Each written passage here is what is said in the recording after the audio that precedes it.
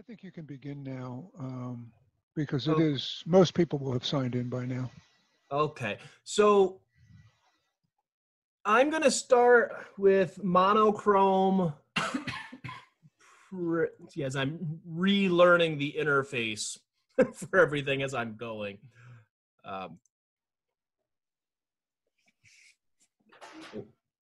It didn't start. There we go. It wasn't on the first image. So other John, Mr. Sandmeyer. I'm trying to remember what I selected. I can remember some. Are we just talking about all of them here now, or well, I'd hate to say I really, don't like something or whatever, and then it was the one I chose, or I really like something and I didn't choose it. Okay. Well, I'll give everybody a basic heads up then when we're going through. As a reminder for everyone, we don't have an actual score being end of the year. It's just honorable mentions and then the winner. And we have one winner and one honorable mention in each category. Now, with the black and white, I'll just go through very, very quick. If you see the little gold asterisks in the lower right-hand corner, that means the image was an honorable mention. Oh, if you see a gold star, that means it won. Oh, okay. Okay, so well, I'm going to, I'm used to clicking, pausing. Clicking is actually... If you hit the G key, we can go back to grid and get out of slideshow and then just use the F key. Sorry, I like live in Lightroom when I'm in studio, so I... Oh, you are... Okay, my space bar does it too. I'll just have to remember not to click. Well, could we see all the thumbnails first of all? Put up the grid. Put up the grid. If you go out of a slideshow and hit G, it should bring you to grid mode. You mean for Lightroom or for Zoom? No, for Lightroom. We'll only use your desktop as the mode of viewing. I have the original website up, but you seem to have the stars and the little asterisks. There we go. Okay, so you just want to put it this way instead of the... And then increase your thumbnails in the slider, not too big, and then maybe close at least the right window. We don't need the right panel. We can get as much visual real estate space here, and then fill the frame with thumbnails.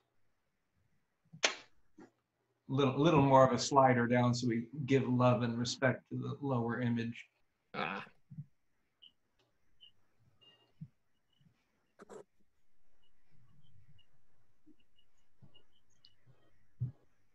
You just gotta slide the thumbnail slider line down just one winky tinky bit, and then we'll be able to get the image at the bottom in. Just the slider. See the thumbnail? It's in the lower right corner, John. There you go. There. Okay. And then one more so we get them all. I'm going to move this window. Hold on, I got this. Yeah, I think right now you should have them all. There's only 6 in this category. Now I'm looking at you. How do I find all of this crap? I just lost it. Oh, there it is. Okay. Voila. All right. So now I'm clear here. So, I just want to share something to begin with, and not to make everybody feel good. I don't like contests whatsoever. And I respect why you do this, and I get it.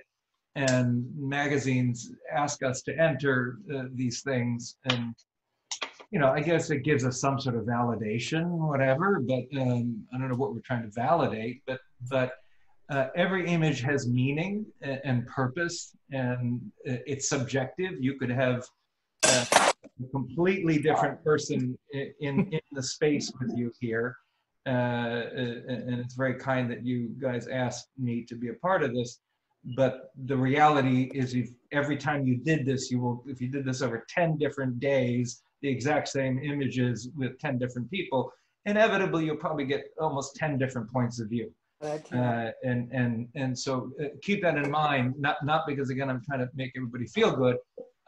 It is so subjective.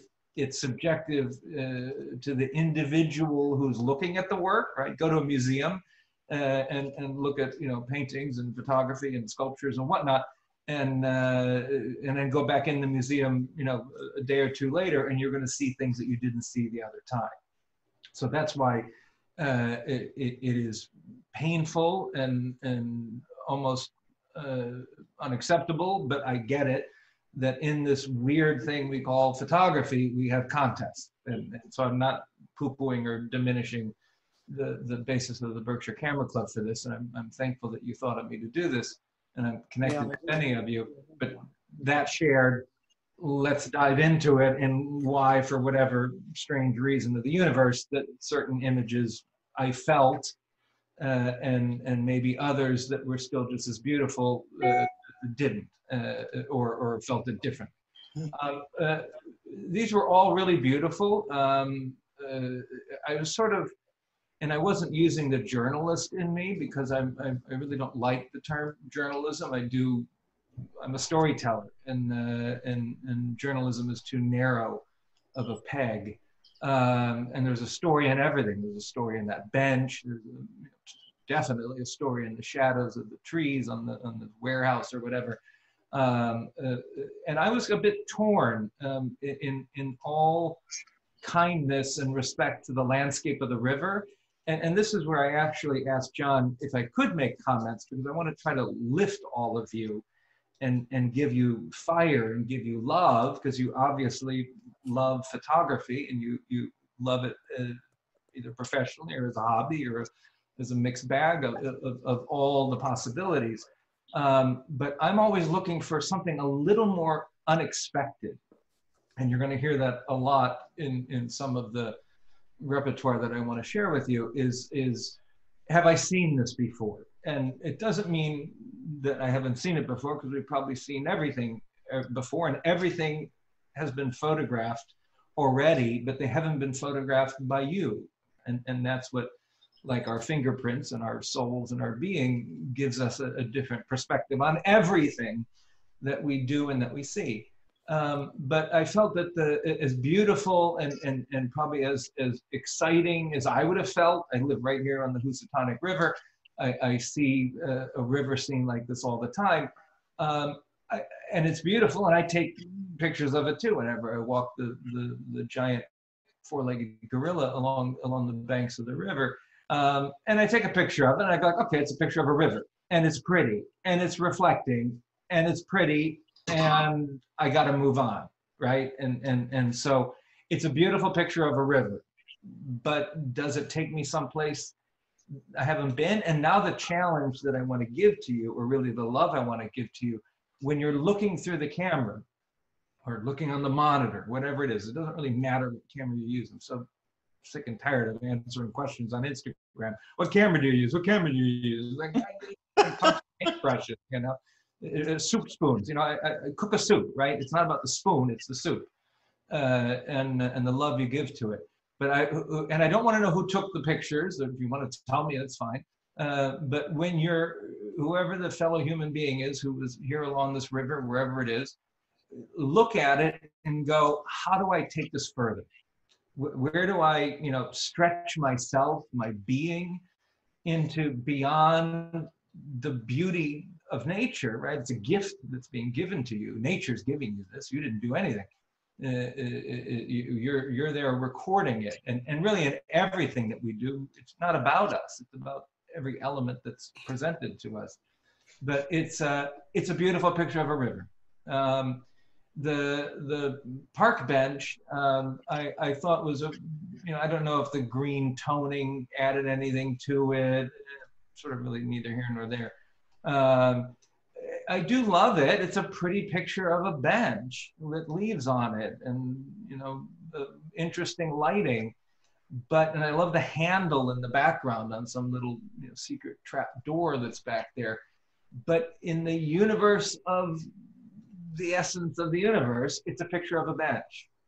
And I don't know if I would do much of a different picture either. Maybe I really don't know, and it really is irrelevant.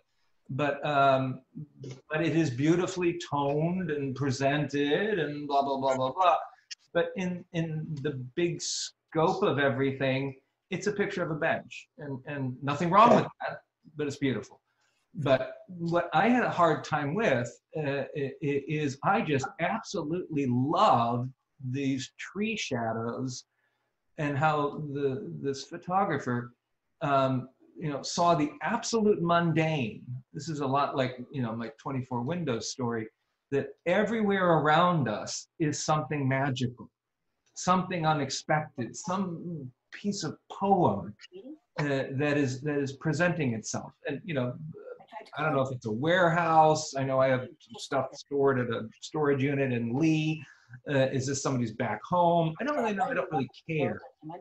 But I just absolutely was enthralled that this photographer, this person, felt this and saw it and embraced it. And if you really, really, really wanted to get picky, and there's nothing unethical with it in the journalism world or in any world of whatever, maybe do acute vertical and horizontal corrections of the lines of the buildings, because everything is what's called in carpentry plumb, or 90-degree perpendicular lines, and vertical and horizontal lines.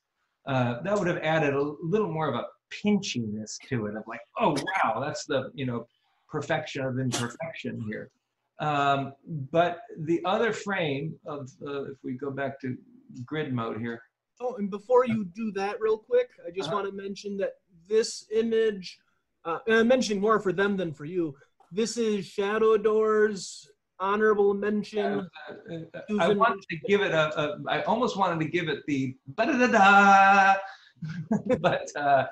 but there was something about, if we go into the other one, this one? This sort of, other than the left side of the frame being sort of a lot of blackness of presumably a teacher's shirt or whatever, there's a lot of layers to it, and a lot of, it's truly a moment, right? Like if that boy, and I love that only his ear is showing. Maybe it could have been slightly more, I don't know what it would be like if his whole profile was showing. But there's just a lot of layers and complexity and meaning to it. And if we have to do, whoever took this picture, really saw a moment, was there. And this is truly one of these, in all the history that ever was, and in all the history that'll ever come, this will never happen again. And really every photograph is that, even the river or the park bench or the shadows on the building. And so this one just sort of, again, in the near impossibility of saying this is the frame, this one just sort of encapsulated the elements of, if we have to talk about photography, all the nuances and energy and power and meaning that takes place in all that ever was and all that'll ever be will never happen again. Cartier-Bresson said, the typifying moment, or whatever the hell it was. Sure, however you want to call it. And there's something very earnest in the girl's eyes. The other girl with the glasses on, and everybody's layered really well. There's no elbows coming out of anybody's heads, or weird, street poles coming through somebody's back or anything. So again, if you go back to grid, it could have been any one of these, and it was a real thumb wrestle with my right arm and my left thumb and my right thumb over the shadowed building, because of that silent poetry was so loud. It really could have been any one of these, right? And so I hope that shed some insight into that. I'm not leaving you, but Elf is ringing the outside bell, and I got to bring her back in. So hold on a second. Okay. And in case anyone was wondering, this image is our winner in monochrome. It's David Simmons, First Day of School. Oh, wow, that's a sweet thing. First Day of School. That's right. I didn't look at the titles when you I mean, I did, I think, afterwards, because I think they were sort of smooshy on top of the pictures in some way. But I look at the image, and that's all that matters to me. Okay, what was this category? I remember something about this, but Okay, and as we're doing this categories, I figure out which mouse goes to which computer. Got two did of that them. help, by the way? Did that help anything on how I'm expressing it with the black and whites? Yes, that was very helpful. Well, actually, John, None of none of the images are mine, and I've been taking notes. Oh, okay. Well, then I didn't insult you then, Bruce. No. I just insulted 4 other people or 5 other people. No, if you get Oh, insulted, believe me, we're used to it. if you get insulted, you can't be in the game. Oh, okay. It's constructive criticism. It's not insults. Well, That's right. it's more That's about giving love because there's nothing right and nothing wrong. It That's true. depends on Okay, what you want. So John, in answer to your question, this next category is the color print regular. What the heck does and just so color you know, print regular mean over just a color? I mean, physically somebody had to print it? At the beginning of the year, they were prints. At the end of the year, we kind of went to prints, quote unquote, because we couldn't really meet in person to do at that point. So they just used, So what was this about? Was this like looking at the quality of the printing or looking at the quality of the image or both? Because I just saw everything as digital. it Wait, was the image. Oh, okay. the image itself. Okay. And just so you know what I did with the, okay, I just did 2 images as I'm pointing at the screen.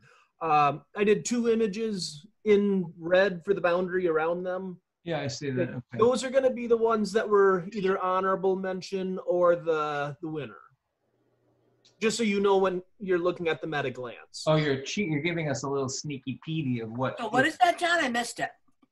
Right. If it's labeled in with red, Oh, I got it. Okay. the boundary, the little click thing here.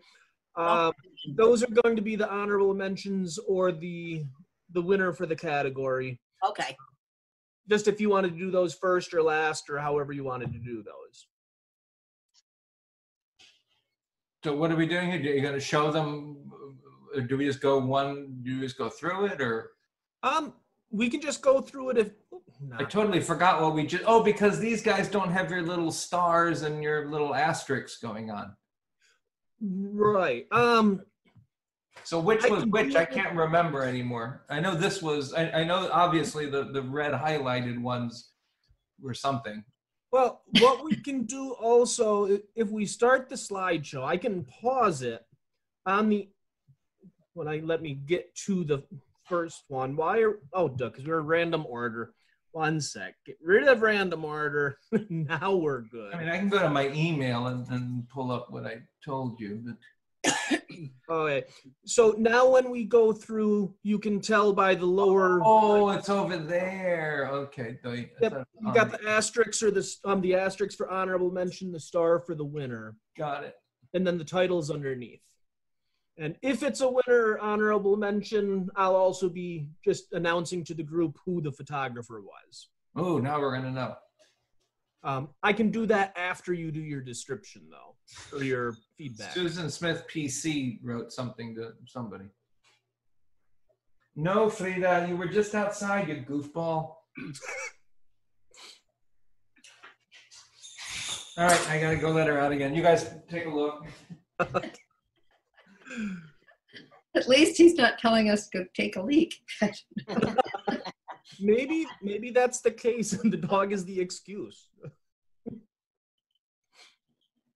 So is this an honorable mention? Please So this- please put your mics on mute when John comes back, because otherwise we can hear all the background noise. Okay, did anything happen? We're There still you on go. the side There we card. go. No. Could you go back to the other screen? Oh, yeah. Sorry, I had clicked. So John, these 5 are all in the regular group prints, right?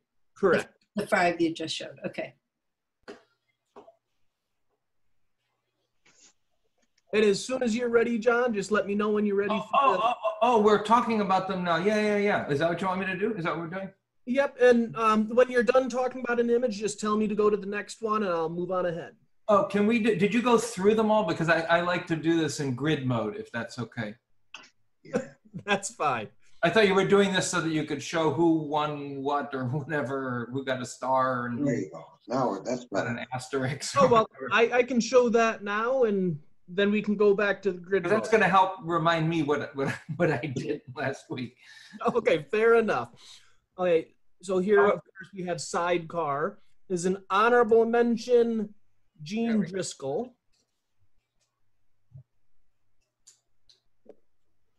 Is showing the images, and as it gets to the right ones,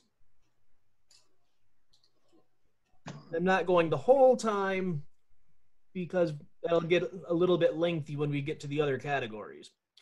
So this is liquid gold, the winner in regular, Gene Driscoll. And back. Gene's on fire with this collection here. Okay. So I remember this, and now I'm going to be a little hard in love and kindness, and more love than anything being hard. I can't say that I was deeply moved by any of these. They were nice moments. I'll talk about the others since we're in grid mode. The fiesta, or what looks to be a entrance of a home or a hotel or whatever somewhere in Latin America, Central South America. It's a picture of an entrance of a home in Latin or Central or South America, or in the Berkshires, who just happens to be able to grow tropical plants. I don't know. And what would otherwise look like Tibetan, prayer flags are some sort of, cutouts of a ceremony or something of the culture. This is again what I was trying to share before, to go beyond the obvious and to look for unexpected. I like the lines here. I do like the blue staircase line and the plants, and so that's the photographer's thinking. But in the universe of it all, it's not sort of slamming me against the floor and making me go into convulsions of a place I want to be taken to, not because I want to go there on holiday, but I'm talking about visually and spiritually. The colors are a little bit, are all over the place.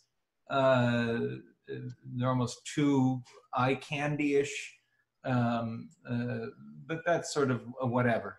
A nice picture, but let's be honest, it's a nice picture of an entrance of a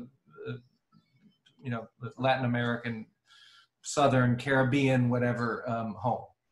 The next one, because since the leading to, the hummingbird, when you start getting into wildlife photography, the bar is so high, and I don't expect you guys to be, Nat Geo wildlife photographers, but the focus is more on the hummingbird feeder and not on the hummingbird.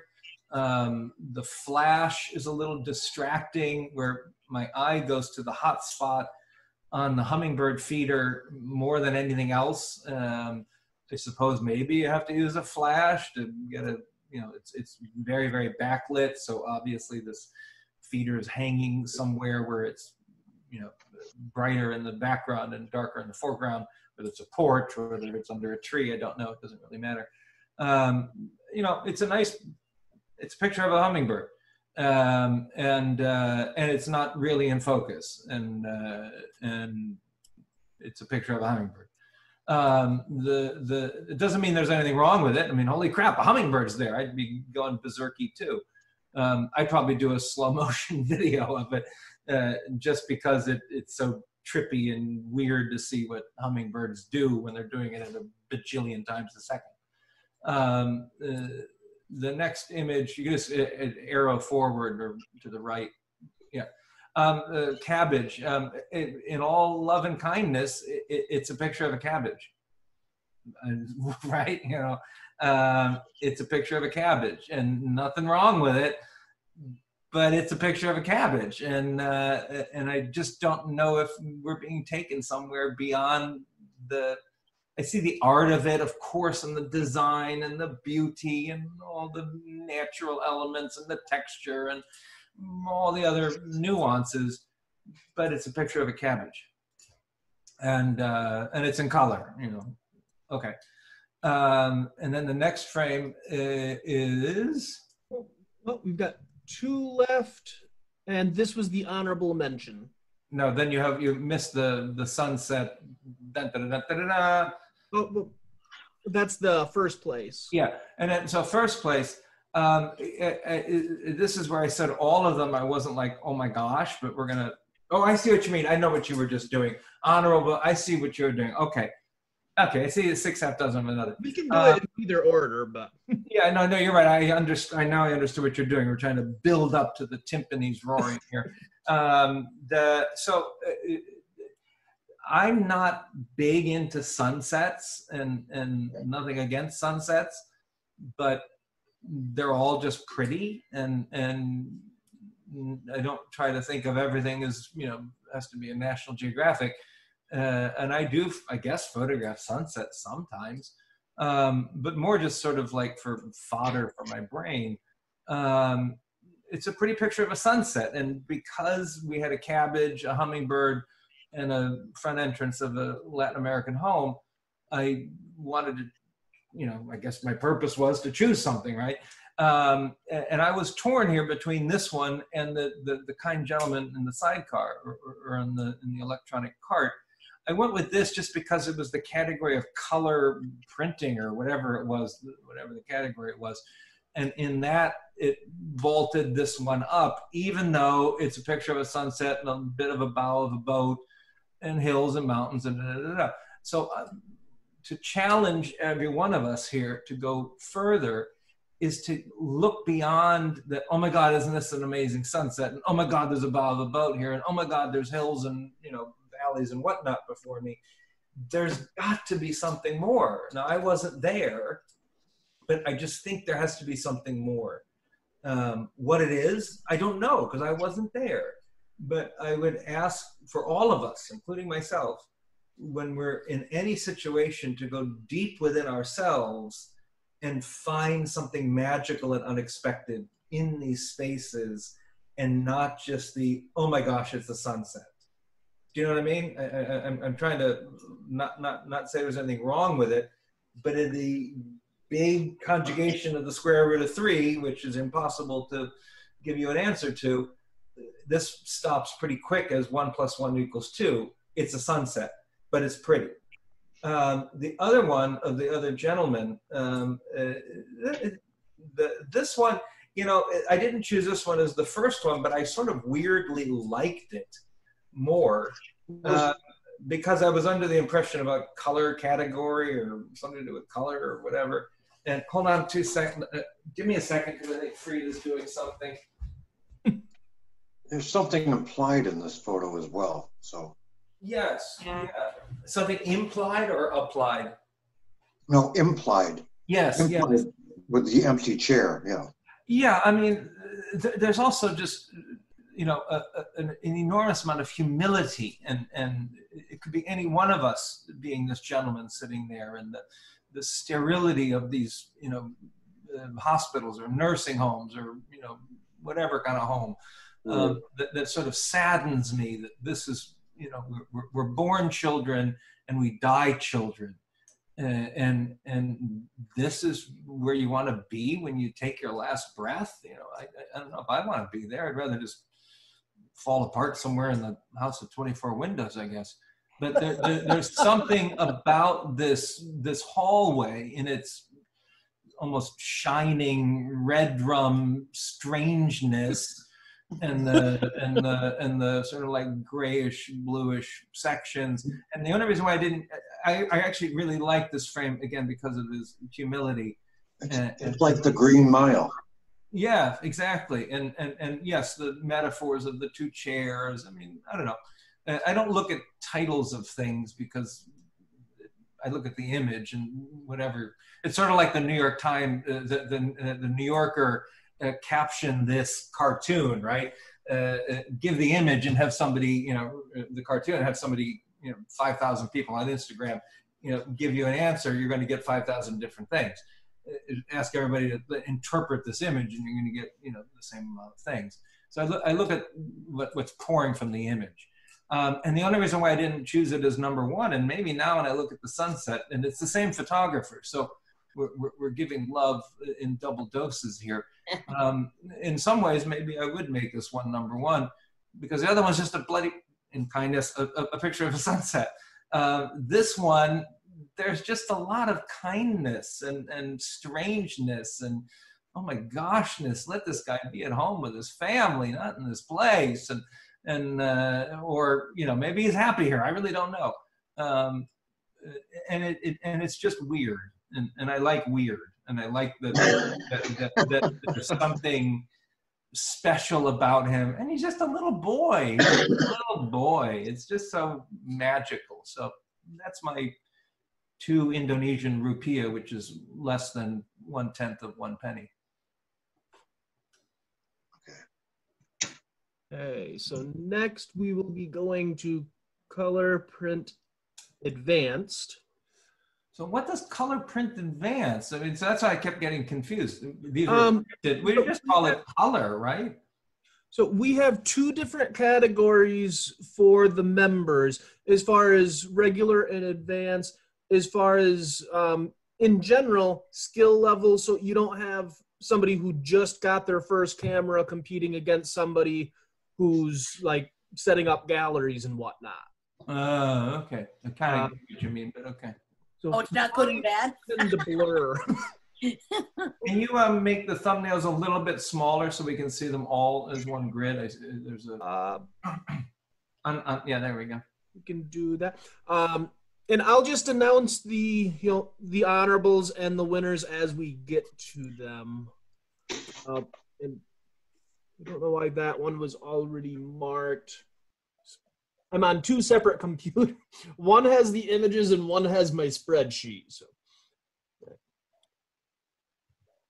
I'm trying to remember. And then there's another one, like the baby car seats, blue. Okay. So when we get to those ones, I'll mention those ones, but do we want to just go straight through, or? Yeah, sure, what the heck. Well, okay, so go back to grid for a second so I don't totally goof up and look like an absolute goofball. I'm presuming that the top 2 are 8 and 10, is that correct? Correct. And the blue ones are just randomly blue because they're blue? Oh, I wasn't even seeing that they were blue. Oh, okay. There we go. Okay. All right. So we'll chug it on through. So, I remember this. Yeah, it was. This was a bit of a toughie because I did like number 11, but then I remember letting it go. Okay. All right. Let's go through this. I get it now. Advanced color, not advanced color, whether you got a gallery or whether you are on Mars, printing. I don't really know. I don't really care. And this is, again, I want to give this as love to all of you, not criticism. When you go to some place, I don't know if we're in Greece, we could be maybe not in Bangladesh, but could be, no, because there's no ocean in Bangladesh. But we're somewhere along the coast. Maybe in Europe, maybe not, maybe in Greece. It is a picture, and I understand the 2 blue chairs and the blue patio thingies in the background. It's a picture of 2 blue chairs amongst some white chairs at white tables with some Moroccan or Italian or Greek buildings in the background on the Mediterranean. I don't know where it is. It doesn't really matter. Oh, Mykonos. There it is. Mykonos by the sea. Duh. It is Greece. In all kindness, it's not taking me someplace that throws me again into convulsions. And not that every image does that. I know my pictures of windows because I'm stuck here and can't go to any airports or get visas. That it's a picture of two chairs. And if you're going to do this and do it, right, I'll be walking along and I may go, holy crap, look at these two blue chairs. But then I'm going to sort of like maybe freak out and go into a trance on composition and things, whether I need a sense of place. Sure, that is helpful. And I'm rambling here, but it's two chairs. Horizon line is off. I don't really care if things are tilted or not, but it either tilt it like crazy and make it, you know, like Batman's in a fight and they're going pow and they become, you know, cartoon characters and everything tilts, or, you know, watch your horizons and make it that painful perfection of imperfection. It's a picture of some chairs in medium okay light. Next one. You know, this is again with like the hummingbird. It's a picture of a macro of a bee, and it's really cool, and it's an interesting picture of a bee. But at the end of the day, it's a picture of a bee. And maybe you know, if it was printed darker, I don't know. You know, again, it's like, it's a nice picture of a bee, and I want to give the champagne bottles bursting to this and even to the Mykonos chairs, just because why not, right? But in the big scope of things, it's a picture of a bee.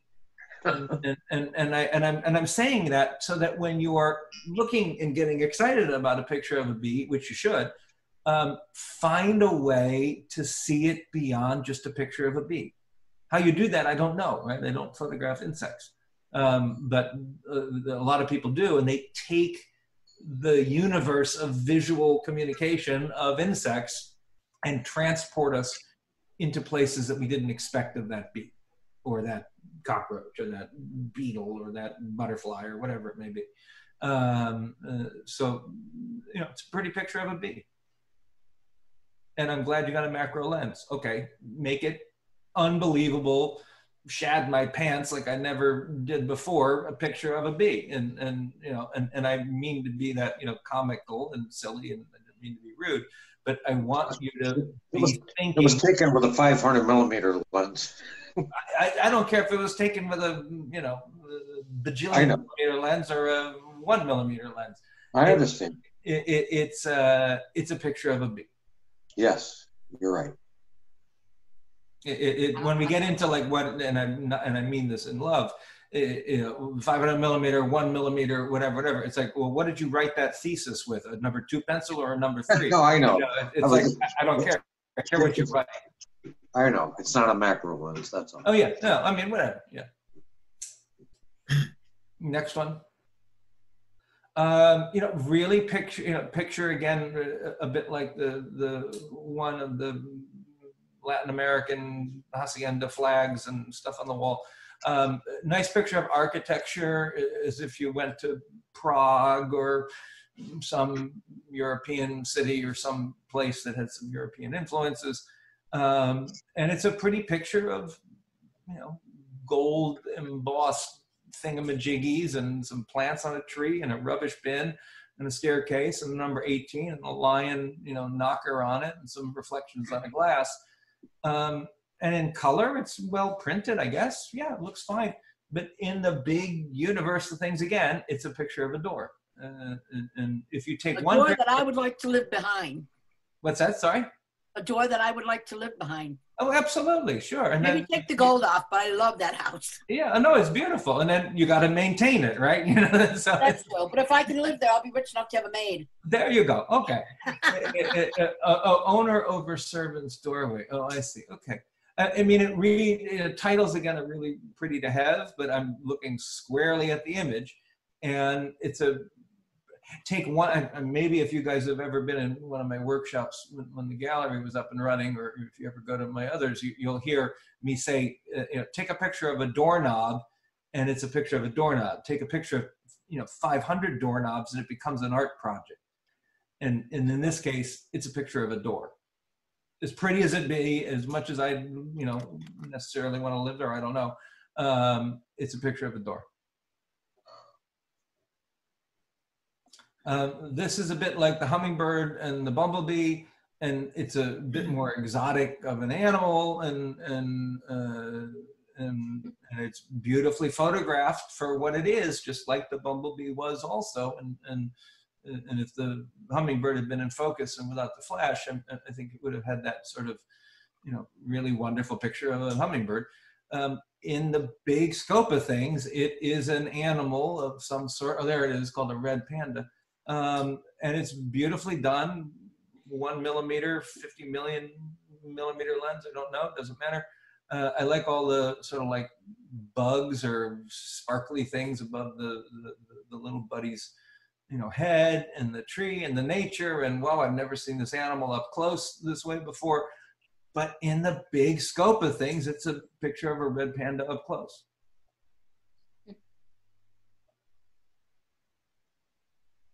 This gets into the black and white that we had of the river, that is really pretty and nothing wrong with it. And it is a gorgeous picture. All these pictures are fine, right? You guys, for whatever reason, wanted me to go through your work and to give you thoughts and feelings and essences. They're all pretty. Every photograph that I saw here was all mighty fine. Are we going somewhere beyond, I'm walking along a river, maybe this is our Housatonic, maybe it's one of the other umpteen rivers in the Berkshires, maybe it's in Siberia, I don't know. Yeah, it was submitted for a particular category, which was called reflections, right? Oh, but this is not in the reflection category. This is in color or something or another. I don't know. Looking at it as the image, it's a beautiful picture of reflections. How do we go beyond it? I don't know. But I do know when I walk along the Housatonic River here, which is literally 100 feet from me, I film and photograph the reflections, all the time too. And I'll play with it out of focus.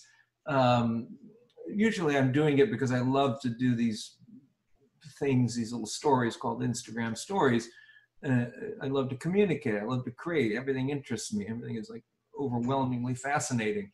But I like to, maybe just inherently, I'm drawn into the non-obvious of a situation. And if I can share some, lifting and giving to whoever took this picture, when you go photograph a river and there are reflections, or they're not reflections or whatever it is, challenge yourself or give to yourself. When you look through the camera and you see this, put your camera down and go, there's more. There's more. There has to be more. Give to yourself and give to the majesty that's in front of you, and become silent in what you expect and look for the unexpected, because it's there.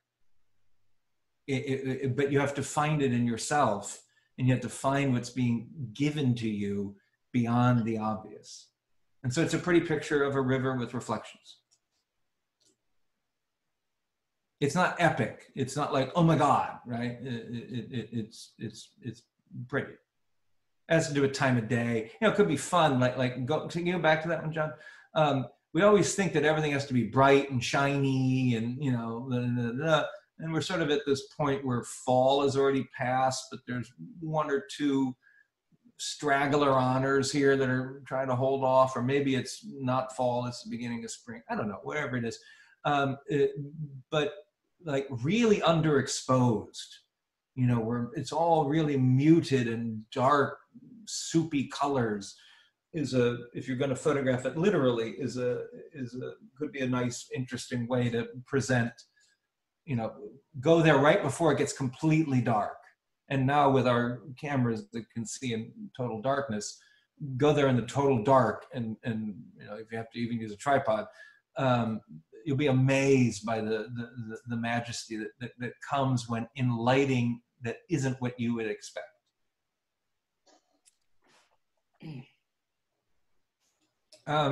This is another one of these pictures of a door. I'm interested in the locks that somebody's either doing, like in Paris. I've even seen it in Boston, and everybody now has to have, because it started in Paris along the Seine, of putting love padlocks on the doors or on fences. Somebody went absolutely berserk putting locks on a door that you could easily break down and walk through.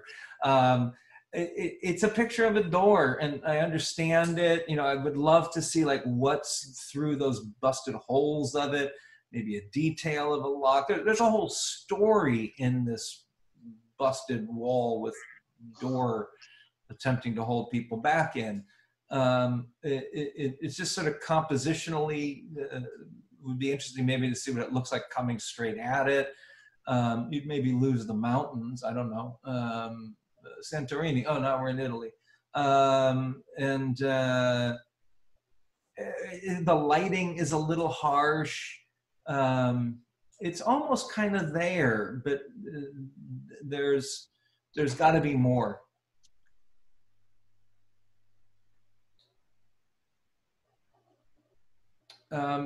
In deepest of I want to hold you and not say anything wrong, but it's a picture of a baby seat in the back of a car. John, could I make a comment here? Sure. Yeah. If you look at the title, Gone Before You Know It, this was in the category, our competition was called Empty Chairs. And, oh, okay. But see, I'm looking at it under the basis of this category. Right. So the implication is that when you open the door and a little child jumps out, they're gone fast, but in life, they're gone fast as well. So. Yeah. But okay, I get it. But I'm looking at the photography, not the title, and not that it was brought into a category earlier in the year, and this is the pied de résistance, and everything is, culminating together in the big brouhaha at the end of the year, or whatever the cycle is. It's a picture of an empty chair. Yes, I understand. Yep. And hold on a second. Hey, Richard, are you here? Oh, hey, did you let Elf in? Oh, sorry, I'm on a Zoom call here. That's all right, she's fine, she's wet and slobbering. Hey, Dave. Yeah, she had a good time. You know what I wish I had a picture of was a picture of you taking this picture, because it looks like you shot it down through the sunroof or something. Yeah. It does. Yeah, so, I mean, I get all the implications and I get it. So if I'm going to read, Gone Before You Know It, and Empty Chair, yeah. But in the collection of images that were here, it comes in as a picture of an empty chair. Next we have Now Only Shapes. This was first place, John Mathis. So I am not a big fan, and so John, this is your picture, so I guess I'll talk with you here. I'm not a big fan of silhouettes, and so you're going to wonder why in the world did I choose this? Just because everything looks interesting as a silhouette. But because there's so many birds, and because that one little one there is spreading its wings, and the other ones are down below, and the strangeness of the lines and the different gradations of the sky, presumably at sunset. I mean, the colors are a little bit augmented because it is silhouetted, and but not augmented in a Cartoon Networky, silly sort of way. There was just something about this, and I remember as we continue on, I think 1 or 2 frames over, the other one that I chose, I was sort of jumping back and forth, and then I went with, I remember, can you go to grid, hit the G mode? There's another category or group of pictures coming up where another blur is involved, and I didn't want to just choose blurry pictures. You'll see here, see the red one there. So anyway, so I went with that one because there's some intelligent thought going on here, composition, and you actually made a silhouette work that otherwise would just be a silhouette.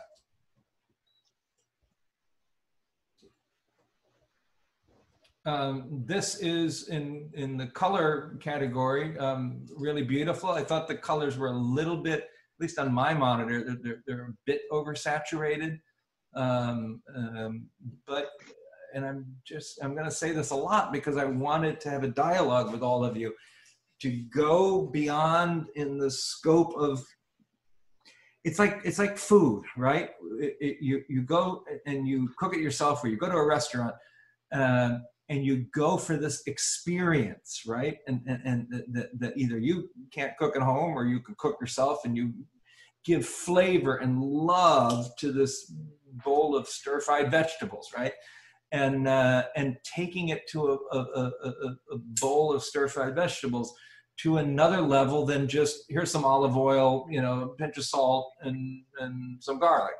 And how you do that is how you look at the vegetables and all the layers of it, the heat, the pot, the love, the time, the essence of everything. And so it's not just a bowl of vegetables. And here is the beautiful flower, a tiger lily. And it's a pretty picture of the tiger lily, but it's a picture of a tiger lily. Now, how do you take pictures of a tiger lily beyond to become some epic stir-fried pot of, you know, plate of vegetables that you've never experienced before? I'm not a flower photographer or botany photographer, but when I see pictures of flowers, and it doesn't have to be like, you know, orchids that have that sensualness to it. I get so bored of looking at it. It's like, oh, look at this sensual orchid. I mean, take me someplace I haven't been before, right? And so when you see flowers, I want you to like space out on it and trip out on it and go absolutely berserk about it, but go beyond just the flower, if you can. And that's how you find almost the meaning of life, by going beyond the obvious. Because we can all, and not that it's one better than the other, but it's pretty simple to take a pretty picture of a flower. Because flowers are pretty. Next we have Dreamy Fall Drive, honorable mention, Lynn O'Connell. So I just love this one, and I shared a bit more about why I went with the little more complexity or the essence of the birds. You know, it's unfortunate there's an electrical cable or two electrical poles on the road and a mailbox and whatever. But I'm just happy, and this is where you still want to go beyond all this, and I've forgotten now the photographer's name, but is the photographer here on the call? Yeah, that's me. Oh, hey, Lynn. Yeah, okay. So, you know, I'm just glad that you're seeing this way, and I'm just glad that you're, you know, driving down Dreamy Fall Drive Road, or wherever, it's irrelevant what the name of the road is, and that you're not photographing fall foliage of, you know, the jigsaw puzzle pictures that we see gazillion times over in a, you know, a covered bridge over a river and bridges of Madison County and romance and, you know, cookie cutter whatever. That you're actually like, you know, ate a bunch of psychedelic mushrooms and you had some fun. And you're tripping out. Is that what happened? You were in We all I thought you were just trying to focus, learn to focus. Oh, no. She's totally tripping out. And I'm loving it. The new camera. And I love it. You know, I mean, you know, I would say I did a whole story on, not a whole story, a whole project that was an exhibition that should be a book one of these days if I get my head out of my rear end on everything that I'm doing, of trees in motion. And so maybe that also spoke to me on this. But I'm just glad that you're not photographing it for here's some trees. Thank you. And you know, the next time, and when it doesn't have to be fall foliage season, it can be dead of winter, it could be the garishness of summer, whatever. See if you can find a road that doesn't have all the human impediments that have, you know, been propped up, so that we're just, you know, encapsulated in the nature. And I probably would have given this one first place if it wouldn't have been for the telephone poles, and that there's this other blur thing, beautiful image coming up later that is just gorgeousness. And I wanted to share some perspectives of not just that everything is psychedelic mushrooms. So this was really pretty, and you know, it almost looked like it was a bit overworked. I mean, and I don't mind it, but we used to call it in the wet dark room the hand of God printing, where you arc welded and burn so much the sky that it could be bright sunny day out, and photographers in the darkroom would arc weld the sky as if it was Armageddon in the background. And I know what a storm looks like, and if the sky was really that dark, I would be going like, holy crap, Bruce, hey, holy cow, Linda, you know, is the world coming to an end? Look at this, you know. And then if you are going to play Armageddon, you better do it well, because up in the upper left-hand corner, the burning is landing over the trees, and the desaturation is playing up in there, and it looks like there was some desaturation. I don't really care about, you know, manipulation at this point, especially for this kind of stuff. I mean, it matters in the work that I do if it's, you know, journalism-y stuff. But it's a nice moment, but there's a lot of, in the end, pull back all of the hand touching that's been here, and it's a picture of an old weathered barn in snow. And, you know, it's a really pretty picture, and I do love these kind of moments. But it's a pretty picture. It almost looks set up, and I'm not saying that there's anything wrong with that, but it's just overly drippy pretty, and I can't remember what this category was anymore. But it's a pretty picture, and there's nothing wrong with it. And whoever took this picture, love it, because it's a beautiful picture of, I presume, a mom and daughter.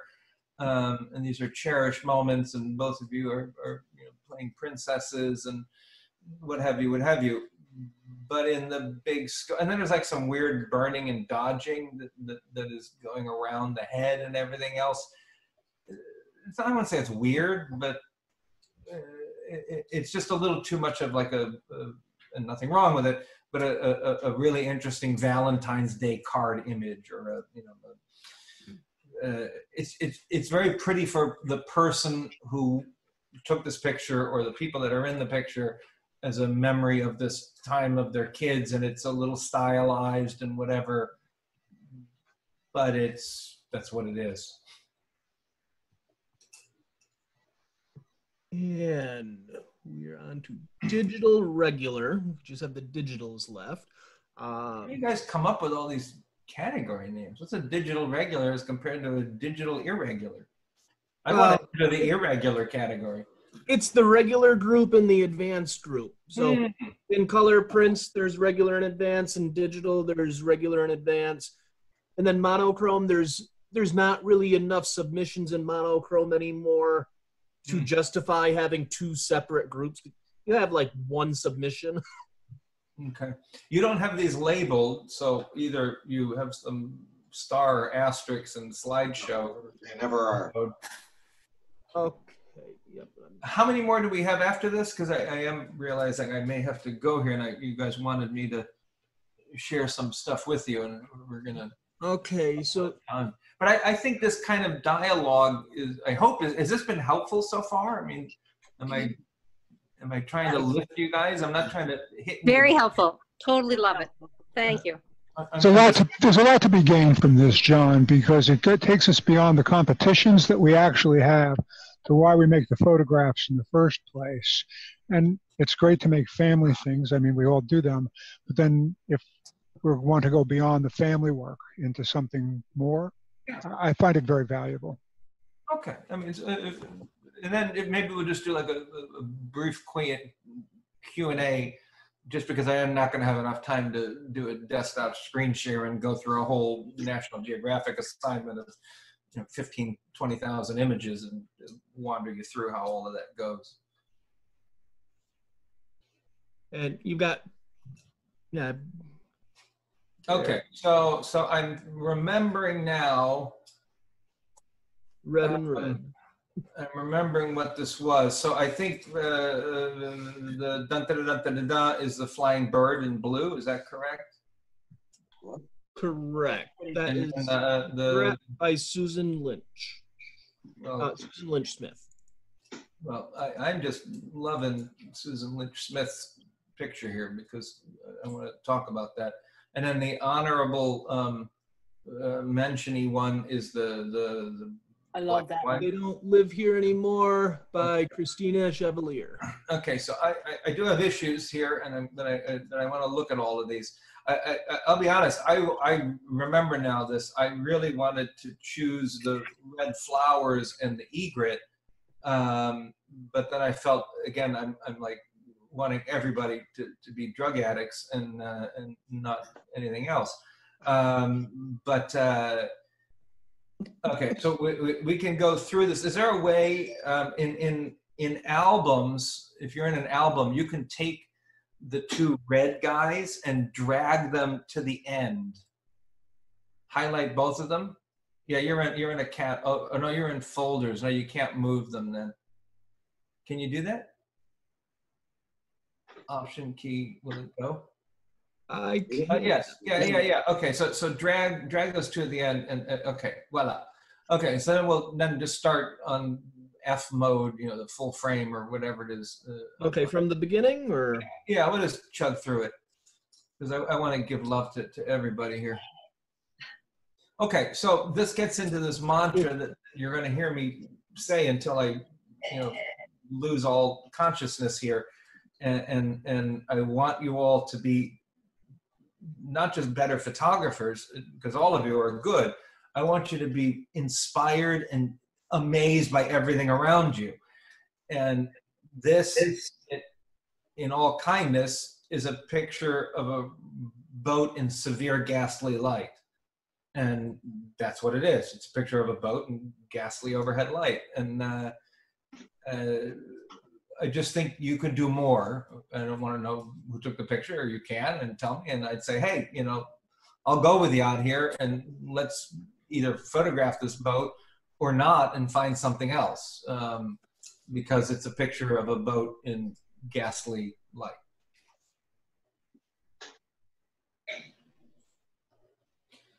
A very pretty scene somewhere in Amsterdam or somewhere in Europe. I don't know if we have anything like this in North America. Obviously, maybe this falls into like the other picture of along the river with trees and color of reflections, and this has been pulled together from previous thing you guys did in the earlier of the year of reflections. It's a beautiful picture of reflections, just like the trees, right? So how do you make it more interesting? And why am I saying that it's not up there like the egret or whatever? I don't know. It's subjective, right? But if I need the Loch Ness monster moving through here, right? And otherwise, it's a pretty picture of reflections in a canal. How do you make it further? How do you go with it? I don't know. I look at this stuff and I go, oh, that's pretty. And I take a picture of it and then I move on. Or I don't take a picture of it and it's for the slideshow of my mind. So when you are in these situations, photograph them and tone them well. I see that whoever did this, brought out the reflections eloquently in the water and didn't make it too, ghastly brighter or anything like that. But when I get into these situations a lot, I'll be working on a project here. I've been photographing these windows. Gosh, I'm losing all my light. What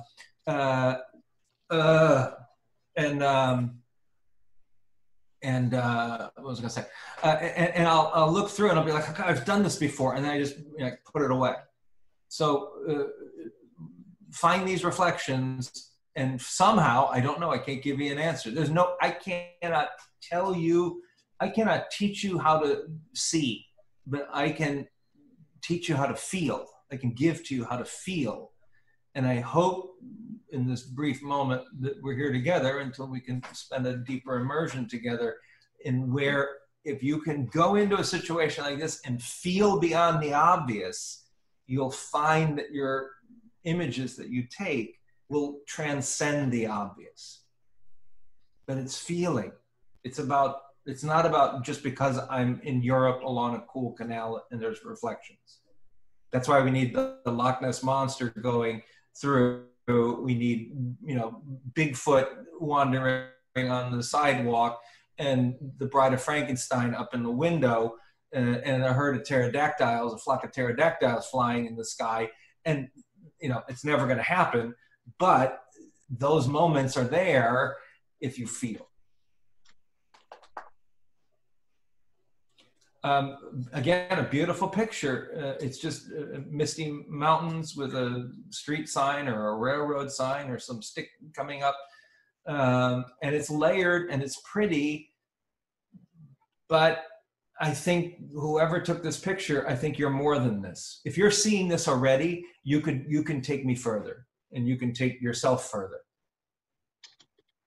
It's beautiful, but we want to be like taking places that we've never been before. We're at a point, everybody's always been a photographer. You just never saw it because we didn't have Instagram. They were in shoe boxes.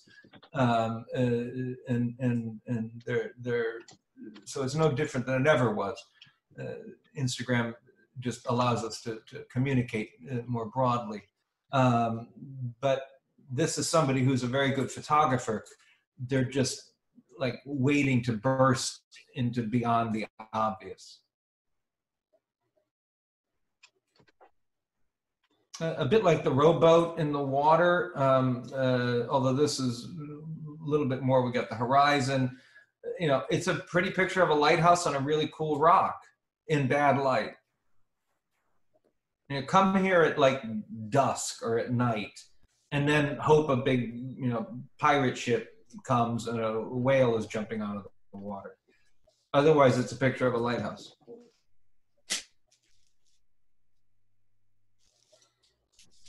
This gets into a lot of the doors again, and I do love decay like this. I live in a house that almost is like this.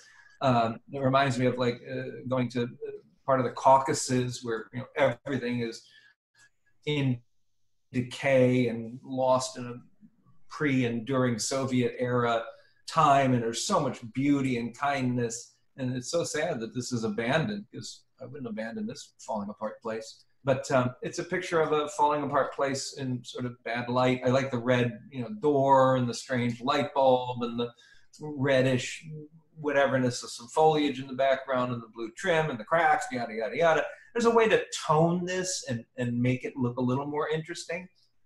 But in the big scope of the universe, what maybe is the picture, I don't know, I wasn't there, but I love the crack in the background on the white wall through the window frame of the crack on the concrete and all of the strangeness that's layered in it, where I don't even have to see all of the red door or even any of the red door. I don't know. I mean, it's the kind of thing I would come upon and I'd totally trip out and freak out for however long I'd be freaking out. And there's images there. It just doesn't have to be so literal. Look at all those stones and everything. There's a lot here. It's just, there needs to be more given to it. I just love this. I mean, it's sort of obvious though, but I just love it. And again, everybody should win, even the rowboat and severe ghastly light.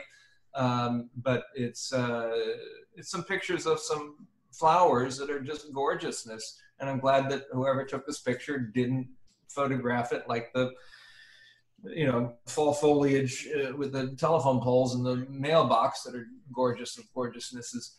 I'm just glad they're not photographing this fire maple as look at these fire maples. But I didn't select it because it spoke too much of a impressionistic thing, and I wanted to give some balance because that was it. Okay. This is a bit like the lighthouse, like the bumblebee, like maybe not the bumblebee, boat. It's a picture of an airplane, a cool airplane. I love the number 7. I'm not so interested in the no entry active airfield. Well, no shit, I'm not gonna walk out there, but it's a picture of an airplane, and nice that you went to an air show. But if you're gonna, it's pictures of air shows, man. Pictures of airplanes. Like going to a car show. It's a picture of cars. It's Russian military. plane. And I dig all of that, right? You know, I should have mentioned that. Yes, I figured that it definitely wasn't an American plane. But in the big universe of things, it's a picture of a Russian military airplane. It could be part of the Space Force. It could be, you know, part of the Jetsons too. I don't know, right? In lovingness to the photographer, it's a nice picture of an airplane, but it's an airplane. I mean, I love that the person, you know, followed the lines, like the white, you know, runway line is perfectly, you know, skating along the lower part of the frame and all that other stuff. So somebody's obviously in tune with composition, and that's really important. But it's a picture of an air show with a sign in the background.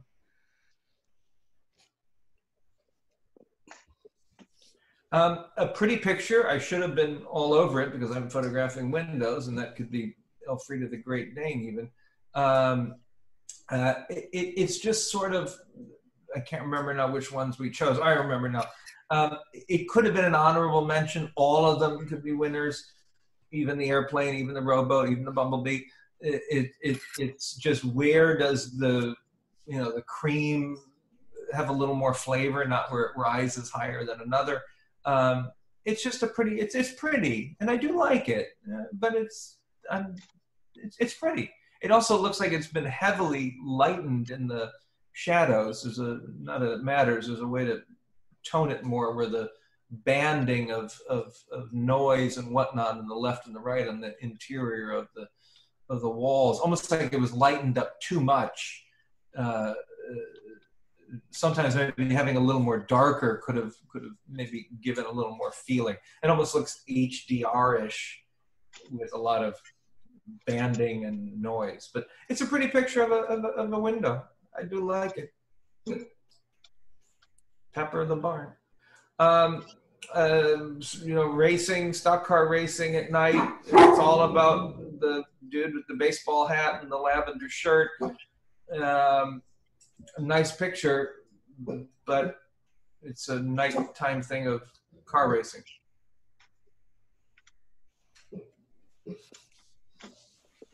Again, going into the doors and the, you know, this is the house of 24 windows.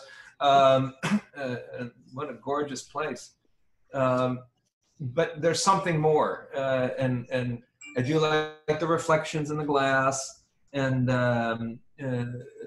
but there's got to be something more, and I think, you know, all of you now are hearing, or I hope you're feeling what I'm sharing. What I mean by there's something more, I don't know what it is, but whoever the photographer is, I want to give you fire, and I want to give you fascination to, when you're in this place, go absolutely berserk and fall in love with everything about it. Doesn't have to just be the door and the busted window. It could be just the broken windowsill. It could just be the reflections on the door. You know, there's so much going on here. But to make, you could do a whole story about this building. And when you do, you go into this, like, you know, hypnotic trance. You'll see how majestic and amazing it is, beyond the obvious. Well, there's Elfrida as a 1-month-old. It's a picture of a dog at a park somewhere, because there's obviously safety railings, so humans have said you shouldn't go further. And it's a pretty picture of a dog walking on some rocks with puddles at a river.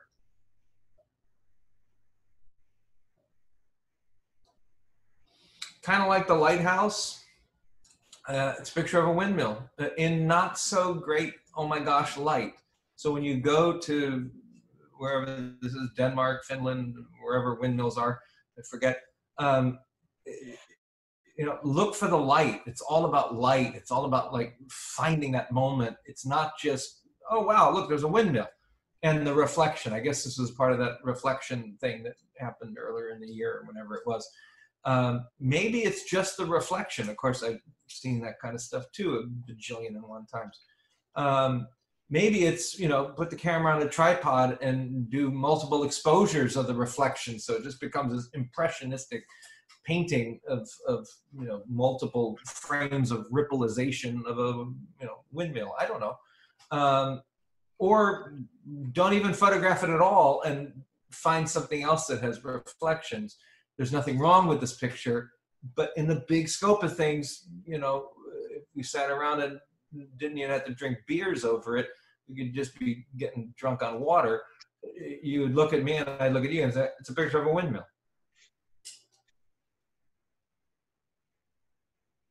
It's a picture of a lighthouse. And I'm being, just being honest, so that when you go here, you go, okay, now Stanmeyer is in my head. I hope totally freaking you out in a kind way. And so that you go here and you photograph this, but then you go, you know what, I'm going to go and knock on this person's door and see if I can go up in it, or can I hang out here for a while, or get permission. There's some people down further by the water, so either it's a public place. Oh, it must be a public place because there's a handicap parking. If it's a private home, you don't have to have a handicap parking sign up. Move around, become intimate with it. I know you got the shadow of one of the three chimneys on the lighthouse, yada yada yada, but it's a pretty picture of a lighthouse in somewhere. Oh, in Maine. Okay, a pretty picture of a lighthouse in Maine. Nothing wrong with it, but it's just a lighthouse. This one drew my attention for a while, and then I had to pull myself back. That this is sometimes, credit to everybody who's taken any picture here and any photograph you've ever taken and every photograph you will take. It's that you see it, right? And you stopped. But this is one of these things where you're noticing something beyond, which is what's interesting and good, and all of it's good. But in many ways, you're just photographing somebody else's art. And you're going to say, what do you mean? Well, somebody put all of that stuff in the windows and you're noticing the reflections, whoever took this picture. But this is, and I challenge myself for this, and I see a lot of this kind of photography, where you're ending up actually just photographing somebody else's artwork. But I'm glad that this photographer noticed it and noticed the reflections that are caused, by the angled storefront glass. I mean, too bad that the doorknob and the door lock are not, gargoyles or something like that, instead of, True Value hardware, cheapy, shiny, goldy things. But it's a pretty image. But when you come across this, photograph it. I totally get it. Watch your lines, like use perspective control and get the verticals and horizontals so that they're painfully in order to give that tension. But in some ways, you're kind of photographing somebody else's artwork.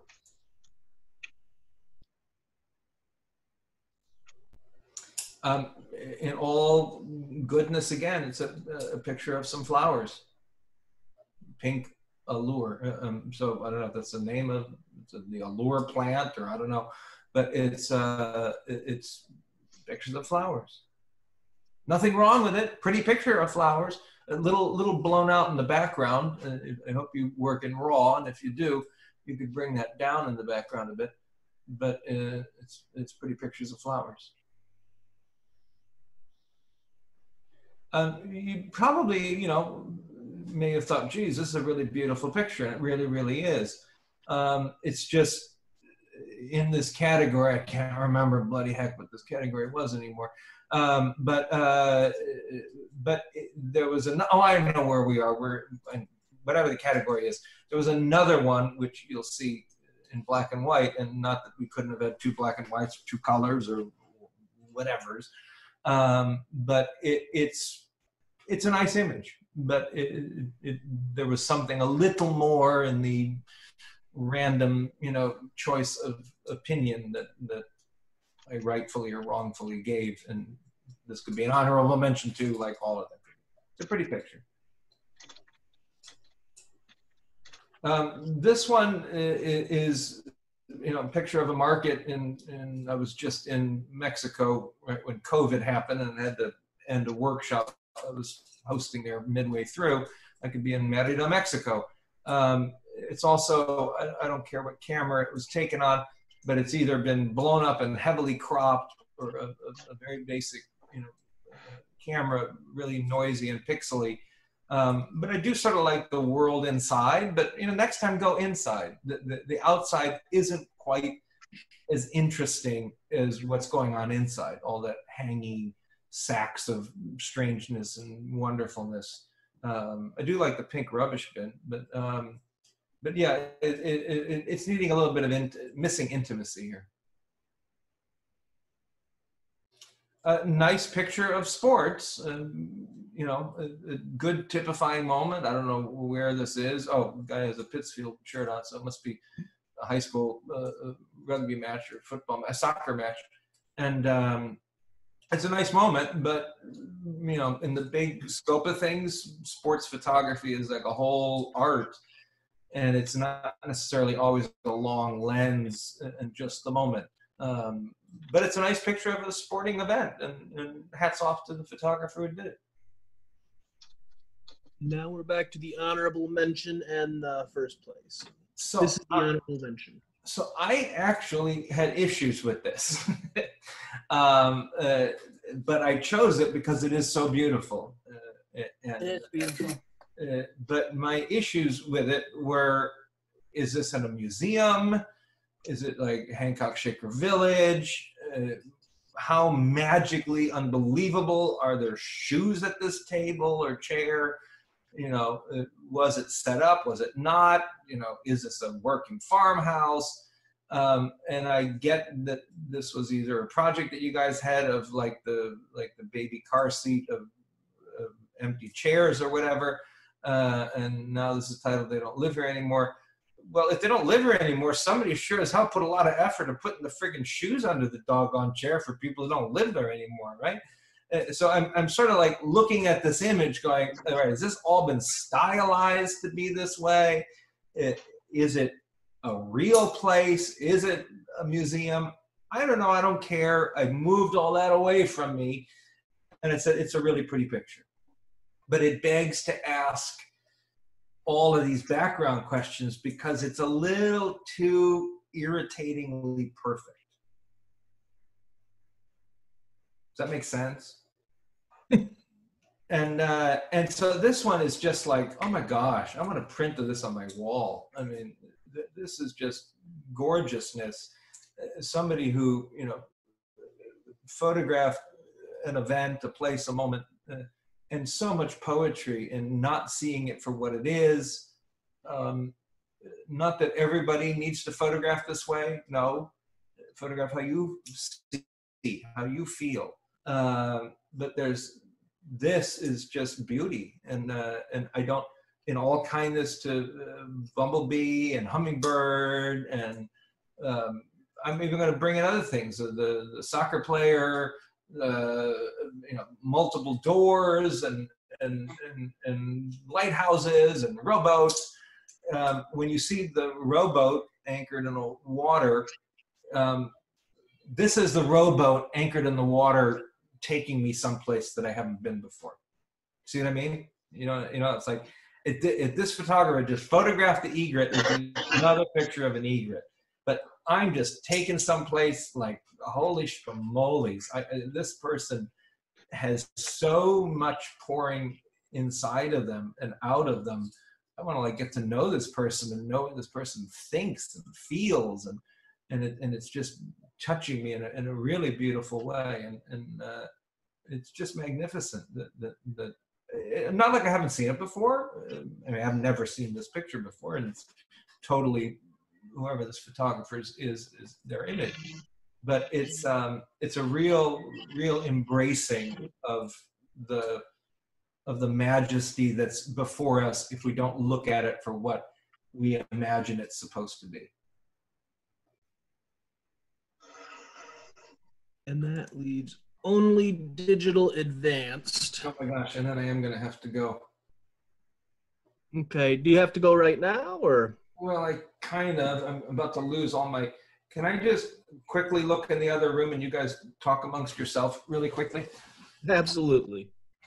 Who did that egret?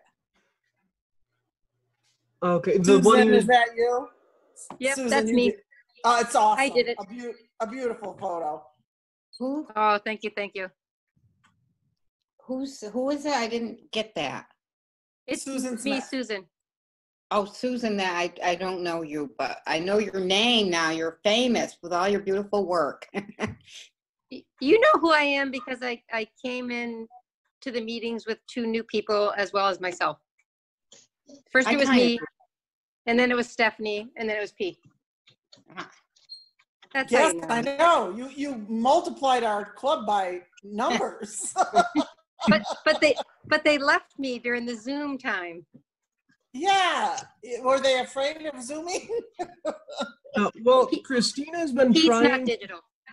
Wait, Christina wasn't one of yours. Okay. Well, Christina was going to be trying to join us, but work has been interfering. Oh, I see. Oh, I see. And that was her photo of the chairs with the shoes, right? Yes. Am I right? Oh, or mom Oh, I probably love should that say picture. that was a great photo.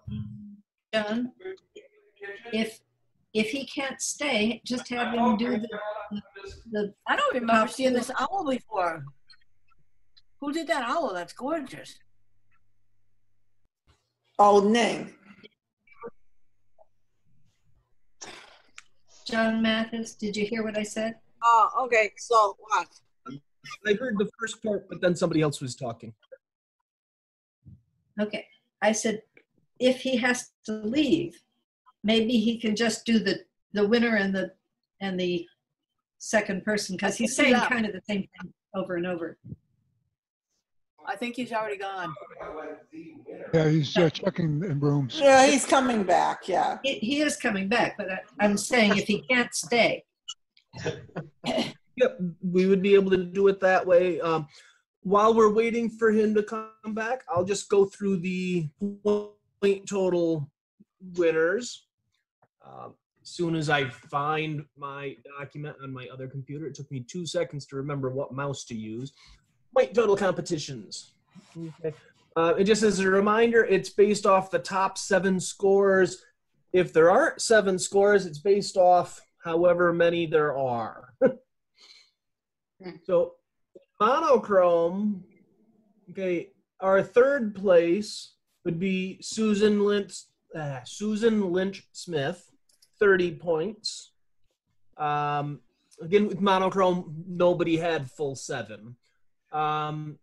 Second place is a tie at 40 between Bia De Silva and Donna Hitchcock.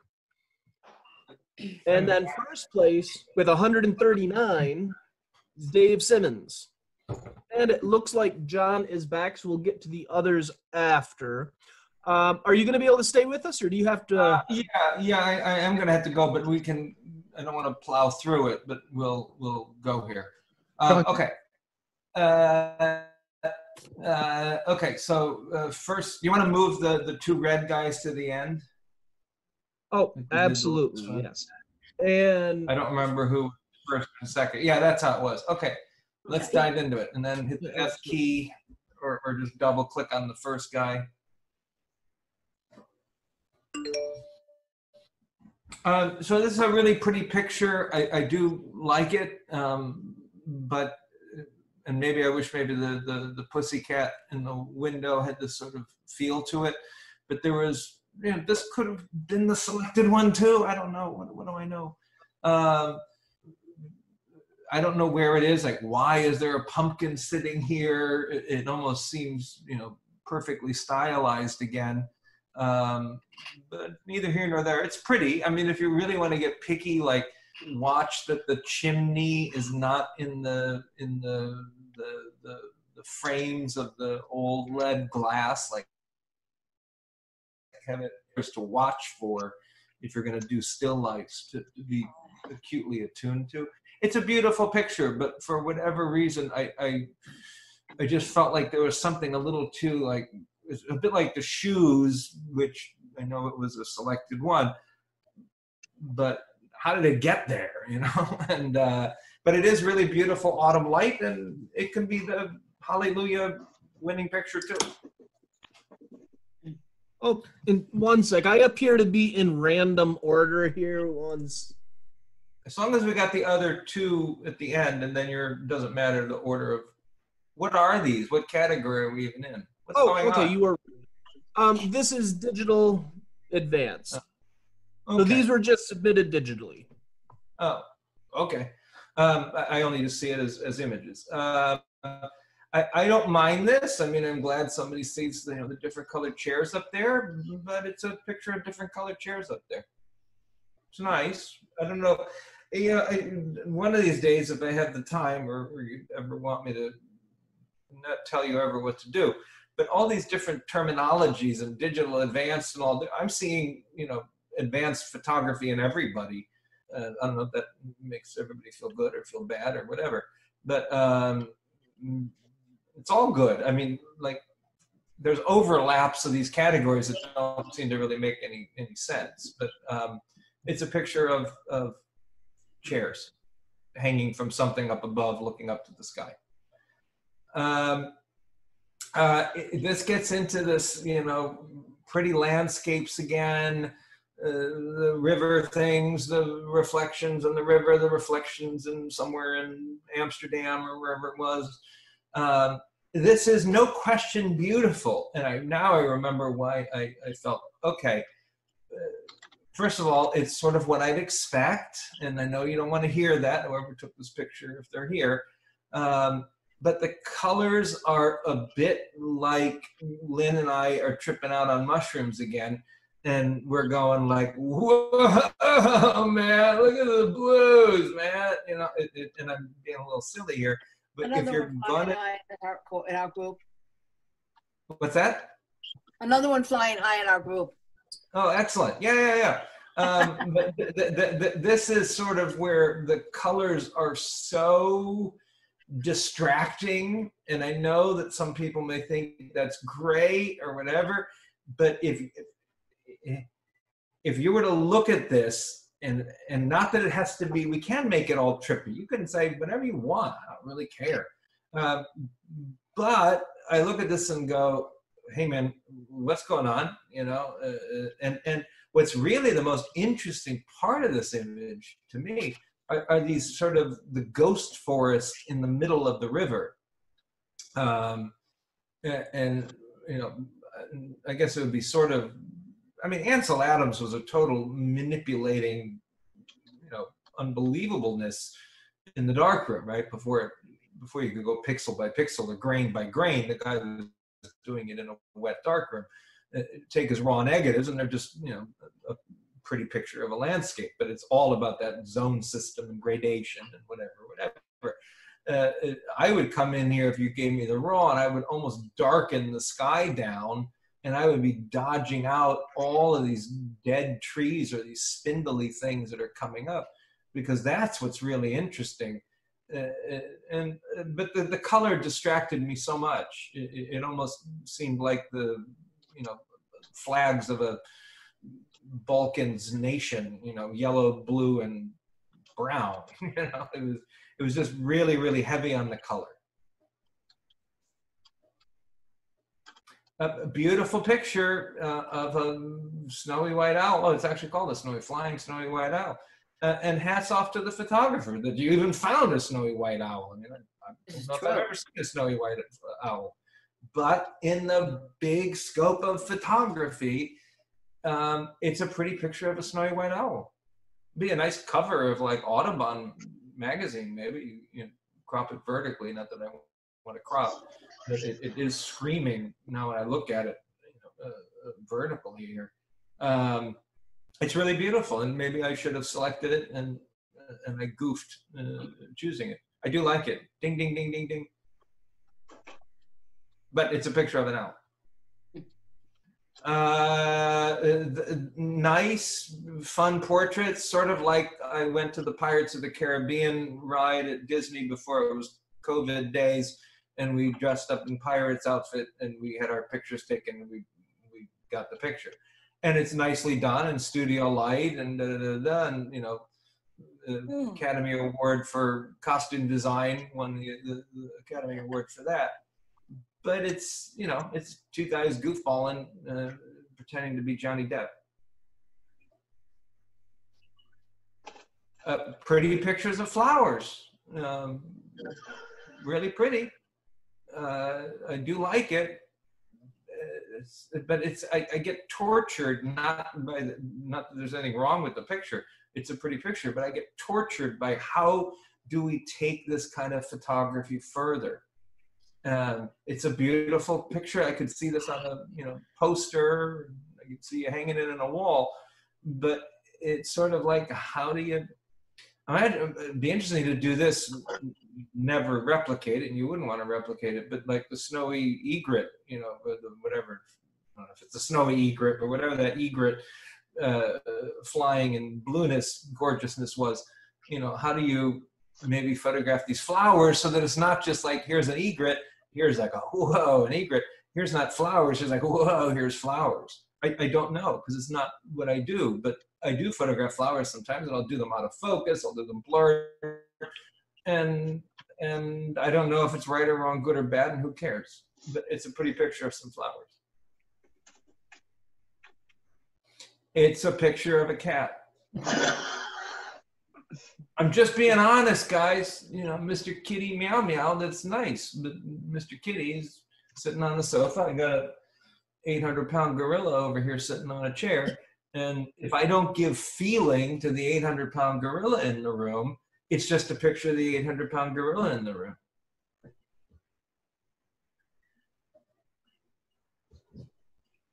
A little bit detached. I love these bubble thingies. Composition, it's a bit messy. The girl in the pink has a head growing out of the top of her head from the girl in the yellow jacket behind. And, I know you may be shy, whoever this photographer is, of bubbles in Brussels. But when you see this, and it's, I know, I actually bought that whole bubble stick wand thing when I was in Brazil last year. I have it upstairs. I just found it the other day for my kids. And this is where you just gotta, umpteen people are gonna come by this bubble guy.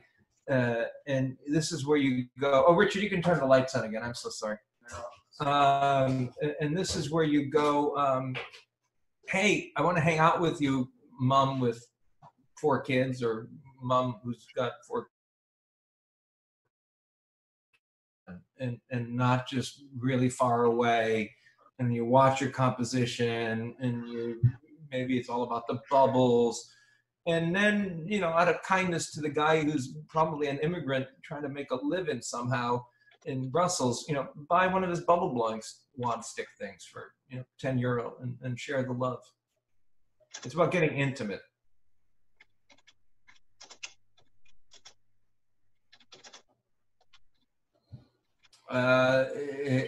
It's maybe this is the empty chair thing again. I don't know. It is playground equipment, and it's playground equipment, and it's nice. It's also like super cropped, like 9x16. That's fine. I'd almost love to say, like, pull back and like make these creepy, wonderful playground equipment things like really small in the frame, in the poetry of the landscape, unless you're surrounded by, nothingness. I see a fence back there and whatnot. But it doesn't have to be so literal of like, oh, okay, if I'm presuming, I guess I'm assuming more than anything else, but I'm going to presume that this was part of the empty chair project. Is that right? Yes, it is. Okay. So whoever this photographer was, you don't have to go like, where's the empty chair? I got to find the empty chair. I got to find the empty chair. Oh, here's the empty chair. And then like focus on the empty chair.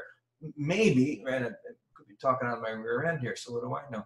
But pull back, and this doesn't have to be a long lens or heavy compaction or whatever, and give this sort of strange 1950s Soviet era playground writing equipment the breadth and the love that it deserves in the sense of its place, and then it becomes an art project instead of just here's 2 empty, creepy playground pieces of equipment. I understand.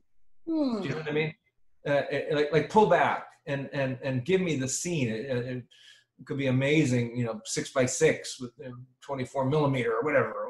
I don't know what I'm talking about. But where you get the trees and whatnot, it doesn't have to be literal. Gotcha. And then I'd want to buy a print of it because it's just so weird. Okay, so this is the empty chairs again, maybe? I don't know.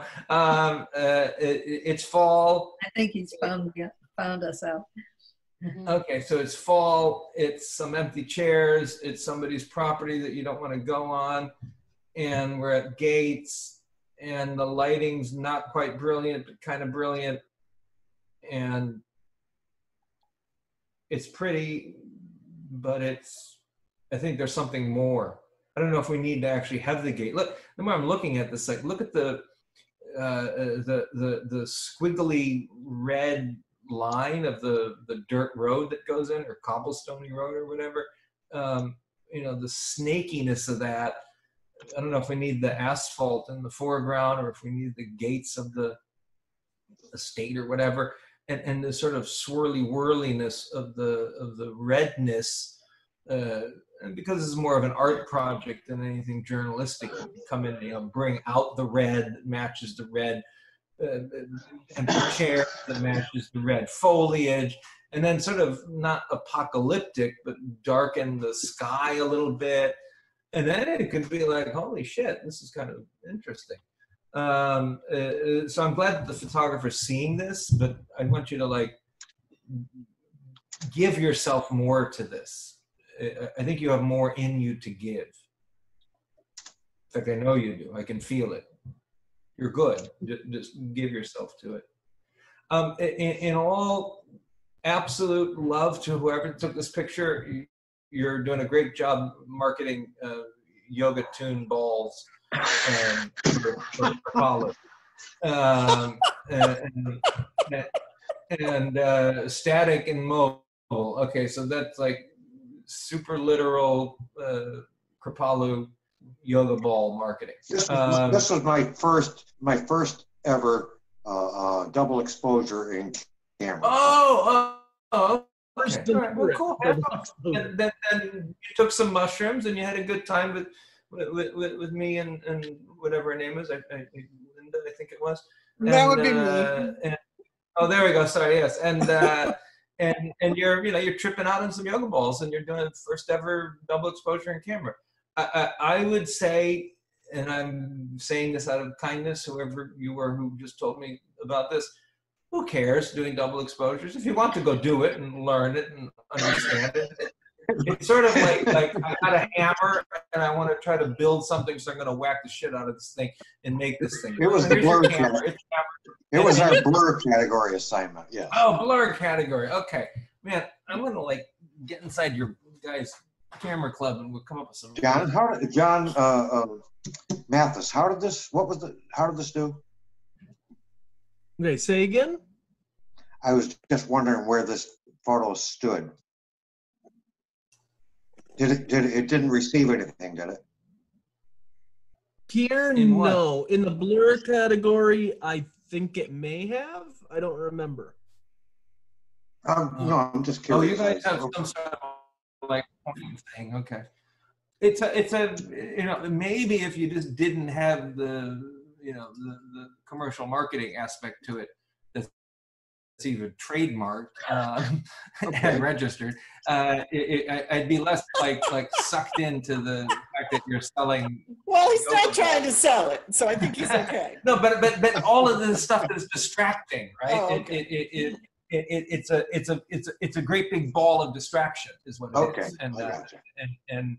And maybe that's how you wanted the blur, because when the ball's spinning, you don't see the commercial marketing to it. Exactly. Then get a bloody tennis ball that's got the wiggly swirly lines in it, or the checkery balls of a soccer ball, and spin that, I guess, right? But they had my tennis balls had too much dog slobber all over them. So perfect, even better, because then I want the slobber flying around, right? It's like nothing to be limited. But yeah, it's a picture of 2 balls. Almost looks cement. Okay. This is, you know, really beautiful. And again, if we go back to grids, John, can you hit the G for a second? Back to grid mode. So looking at everything, this was sort of up in, like, you know, kicking it with the reflections on the lake, and that just got a little too Cartoon Networky. Again, the pumpkin in the window's kind of pretty and what have you, what have you. But maybe, I guess I got Berkshire nostalgic. That one sort of felt something to me, even though I've seen it a gazillion times before in the 10 or 11 years I've been living here. It just has a nice feeling to it. And it really could have been, you know, even the pumpkin patch and what have you. But there was something about it. What's that? Could I make a statement here because I took the photo? I take every photo in the world for the competitions with a full frame camera. But this one I took backing out of my driveway with my Samsung cell phone one morning unexpectedly. So it's out of camera. So yeah, I mean, this is, again, in all kindness too. I can't see who's talking. I don't, and I'm meaning this to really actually have you guys remove this word and your thought and what is your name? Sorry, Dave. Dave. So I want you and everybody here and everybody that I ever meet and do workshops with, what have you, from now and all the history to come, don't ever care or explain or tell anybody what hammer and nail or soup spoon or fingernail clipper or whatever that you use.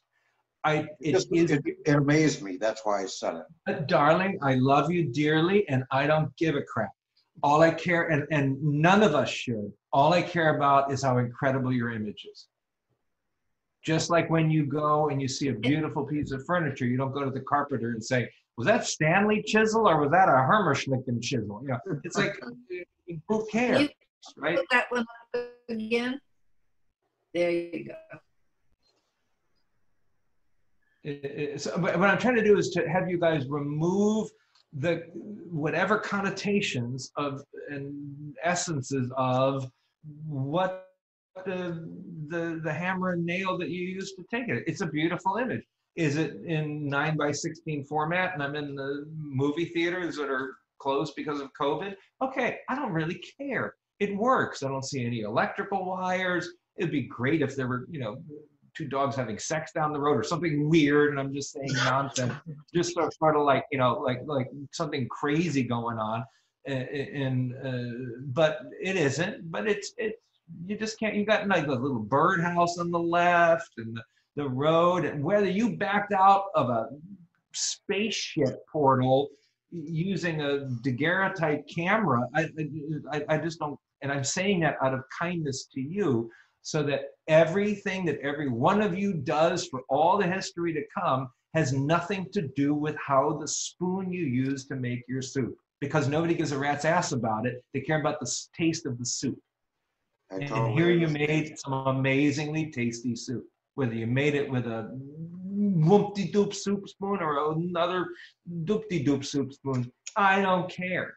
And nobody should care. And the person who really shouldn't care is you. Because you did it. Final image, the red door, honorable mention, John Mathis. And John, since I'm talking to you, I remember now choosing this. I think it maybe was with the pumpkin patch, or yeah, I think it's this one of the pumpkin window. And I guess you cropped it exactly this way, or maybe it is exactly 6x6. I don't know. I don't really care in the big. I cropped it this way. Okay. All right. Creative license. You can do whatever you want. It's just like perfectly painful. I'm on graph paper. You know, even the severe ghastly light works, and it's in the scope of compositional phrase. it's pretty yoopty-doopty, smack-on brilliant. And the only reason why I went with the Samsung pulling out of a spaceship with a herd of pterodactyls flying over, because it was done on a 2019 Samsung XL Galaxy 535, I'm giving you shit, man, is because there's a lot more flavor in that one than this one, but you got some nice flavor here too.